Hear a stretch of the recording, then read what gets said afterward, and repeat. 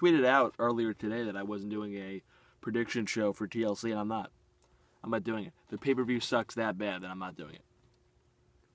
You have a Divas division that is being booked so horribly, the Divas feud that I have no clue what's going on. Who's heel, who's face. It does nothing for me. And plus I'm getting tired of Charlotte too. She's turning into the Cena and Reigns of the Divas division. The 4-on-4 tables match does nothing for me. And now everyone likes to say, oh, bring back the old guys, bring back the names.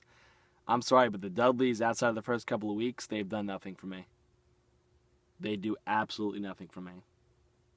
Tommy Dreamer, not doing it for me. And Rhino is definitely not doing it for me. I've never really been big into Rhino, and, you know, I guess Vince threw him a lot of money because Google Rhino TNA WWE ran.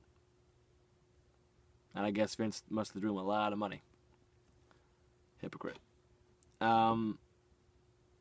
What even else is on the card? I mean, I'm pumped for the ladder match, but we know who's going to win that. That's another one. I hate predictability. Why Ambrose and Owens isn't a chair match, I don't know. And Swagger and Del Rio is. I figure Swagger and Del Rio, they can pull off a genuinely technical wrestling match and have Dean and Kevin, who they can wrestle, but they're more brawlers also, give them chairs, and they're just not doing that. Rusev Ryback does nothing for me, and we've seen it already. We saw it on Raw. And nobody cares.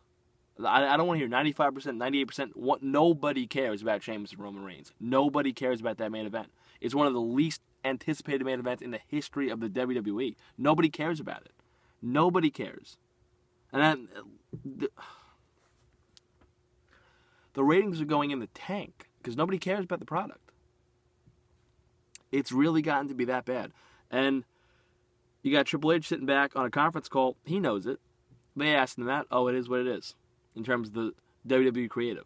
Well, that was him basically going and then him saying we have to get better for Raw. We're not doing a good job. That's him of saying Vince's guys suck. Look at what I'm doing at NXT.